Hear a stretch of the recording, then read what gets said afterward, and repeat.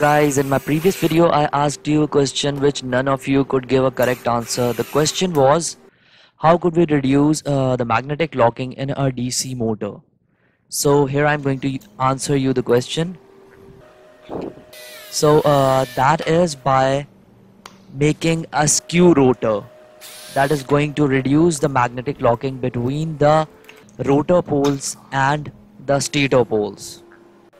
Technique is usually used in servo motors. This is a servo motor that I am opening in front of you, and you will see a skewed rotor inside.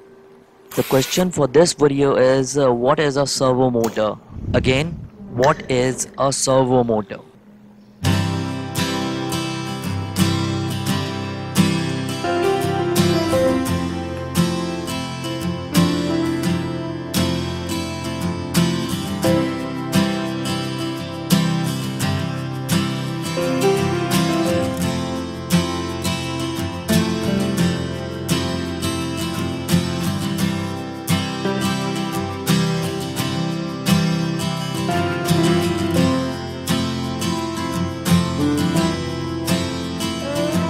Also, I'm going to start a contest which is a great opportunity for you guys. To participate, you have to find the question hidden within the video and be the first one to answer it correctly. The first one to give the correct answer will have the following benefits: the opportunity to get his or her queries solved through direct discussion with me on Gmail.